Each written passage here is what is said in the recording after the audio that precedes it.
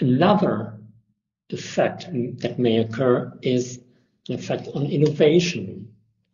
We could see that the internet has proven to be a driver of innovation, with access available to CAPs and other end users without ISPs acting as gatekeepers by exploiting their termination monopoly on access networks. A contribution may reduce the incentives for CAPs to develop content and applications, and may reduce the quality of existing services. There might be a risk that innovative applications are either developed outside the European Union or not provided within the European Union.